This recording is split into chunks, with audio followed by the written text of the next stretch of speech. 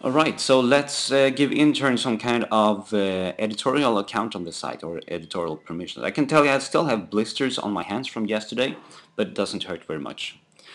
So that's good. If we head over to people, we have a list of all the user accounts here, and we have intern here. And if we click on the tab called permissions, we can see all the permissions that are available right now on the site. And we can see that we have three groups of users. We have anonymous users, those are the ones who haven't logged in, the authenticated users, those who have logged in, and some logged in users, currently only one is also administrator. This doesn't really fit with the intern having some kind of editorial role, so we're going to add that. Click on the sub-tab here called roles. Editor seems like a good name for that role. I'm adding that. And now I can either go back to permissions, let's actually do that, or click on the edit permissions link over there. Here we have a new column here saying what, allowing us to determine what editors should be able to do. And let's see, let's have editors administer blocks. Seems like a good thing. This is up to you, more or less. Don't give the editor any permissions that says warning, give to trusted roles only. That is probably a bad idea. But most of the other things here is good thing. Administer comments, typically a good thing for an editor. Dashboard, sure. Develop module, no.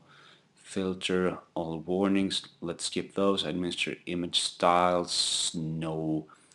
Menus, menu items, good.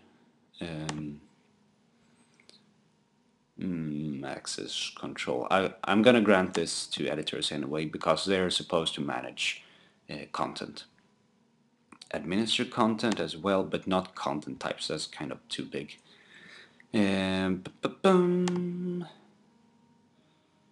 Alright, and I'm gonna check all these checkboxes. This is the longest list of options on a Drupal site, the permissions list. Overlay, path, yeah, sure. Search, why not? Shortcuts, why not? System, probably not. No. Taxonomy, sure. Toolbar, yeah, sure. I missed this one. Administer permissions, definitely not.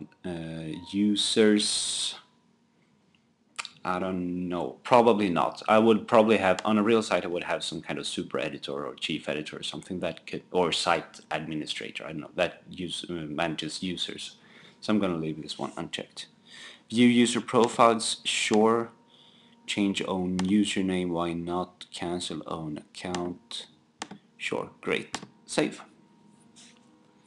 Alright, so now we have a new role called editor on the site, and we'll have to make sure that the intern has this role. So let's go back to the list here, and now we can either click edit here. I'm going to open that tab in the background because what I'm going to do is check this one instead and just do an update option here. Add the role editor to the intern. Update, and there we go. Now the intern is an editor. I could have opened the user account, edited it, and selected the boxes here instead and saved. And that's it. See you in the next screencast.